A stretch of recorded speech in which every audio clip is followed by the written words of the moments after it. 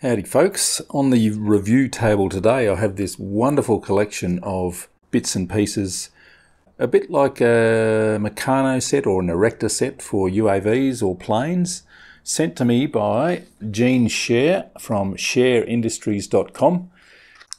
Gene contacted me and asked if I'd like to check out some of his wonderful bits and pieces, and his idea is that he's come up with this construction set of standardized sized bits and pieces for connecting together components to make a UAV quick and easy, repeatable and modular. And he's called it the open wing system, and he is encouraging people to come up with their own designs for bits and pieces and join in with the open wing system. Now, Gene has a website called SherIndustries.com. I'll link that in the description. He also has a Kickstarter project, which I'll also link in the description if you want to get on board and help get this project up and running, which is a fantastic project. I think these parts are beautifully designed. They're 3D printed, I guess, from a tough, flexible, rubbery sort of material. I don't know anything about 3D printing, but these are absolutely unbreakable, I'm sure. We have motor mounts there, sort of takes standard size motors, nicely aerodynamically designed there and tough as old boots.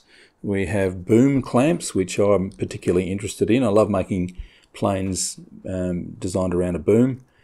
So this one is a 10 by 10 millimeter boom, sort of a flat mount with a clamp, easy thumb screw clamp on the bottom. Got a few of them to play with, some smaller boom clamps for tailplanes maybe. We'll see what we come up with for that. We have left and right-handed servo mounts of different sorts, sort of smaller servos, medium-sized servos. We have sort of standard pattern plates, I think he calls them, that a lot of designs are based around, these 50mm by 150mm pattern plates and 50mm by 50mm smaller plates. And we have sort of top brackets which also act as Velcro tie-down points, which can sort of go on the top of the pattern plates like that, or on the top of these boom clamps like that. It is really up to your imagination what you can come up with for designing a plane from these bits and pieces, and I'm very excited about this. I have a nice 10 by 10 millimeter carbon fibre tube here. What I thought I'd do is I'd grab some of these boom clamps and a small one first, put that down the back, down there or so, put another one on. That's a wing mount.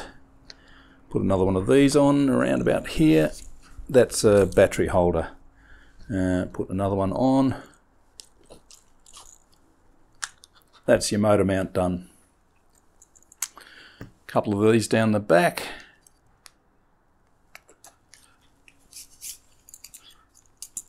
Horizontal stabilizer.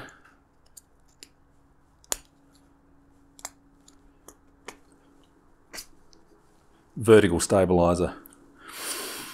Now for a bit extra mounting area, we've got some standoffs here. We can mount one of these plates on top of the standoffs. And we've got more mounting area for cameras, ESCs, receivers, things like that. This is so much fun. Look at that, a few minutes and I've built a fuselage basically.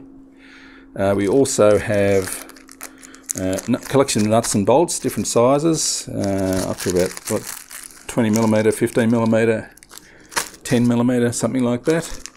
And we also have sort of nuts that are embedded in these sort of rubber washers, I guess you would call them, to stop pulling through foam or corrugated plastic or whatever you're going to build your plane out of. That's for the head of the bolt, and that's for the nut side of it there. Brilliant ideas, really looking forward to building some stuff with this. So that's the introduction. I'm going to go and buy some materials. I'll get some corrugated plastic, I think, or I might even find a wing that I'm not using and just whack it on here, pop a motor on, make a flat elevator and rudder, and let's go flying and see how it all works.